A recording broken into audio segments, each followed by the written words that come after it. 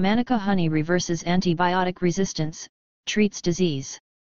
Manuka honey could be an efficient way to clear chronically infected wounds and could even help reverse bacterial resistance to antibiotics, according to research presented at the Society for General Microbiology's spring conference in Harrogate. Professor Rose Cooper from the University of Wales Institute Cardiff is looking at how Manuka honey interacts with three types of bacteria that commonly infest wounds: Pseudomonas aeruginosa, Group A Streptococci, and Meticillin-resistant Staphylococcus aureus, MRSA. Her group has found that honey can interfere with the growth of these bacteria in a variety of ways and suggests that honey is an attractive option for the treatment of drug-resistant wound infections. Honey has long been acknowledged for its antimicrobial properties. Traditional remedies containing honey were used in the topical treatment of wounds by diverse ancient civilizations. Manuka honey is derived from nectar collected by honey bees foraging on the Manuka tree in New Zealand and is included in modern licensed wound care products around the world. However, the antimicrobial properties of honey have not been fully exploited by modern medicine, as its exact mechanisms of action are not yet known.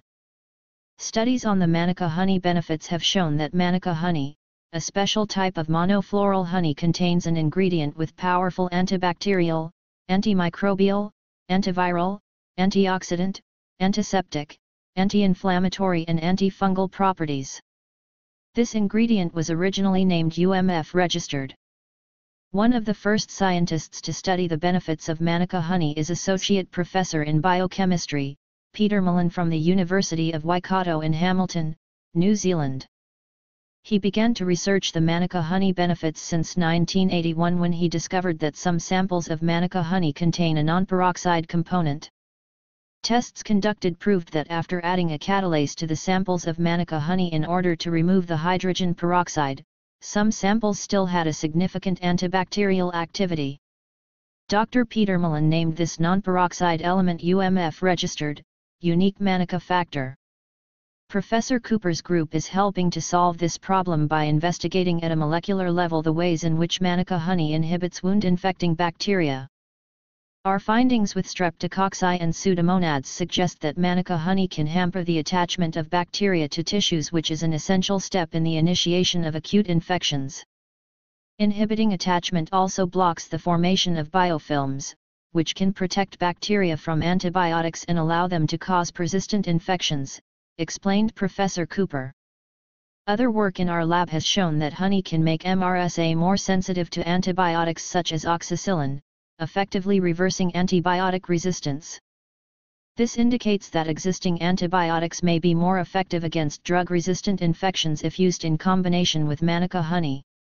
This research may increase the clinical use of Manuka honey as doctors are faced with the threat of diminishingly effective antimicrobial options.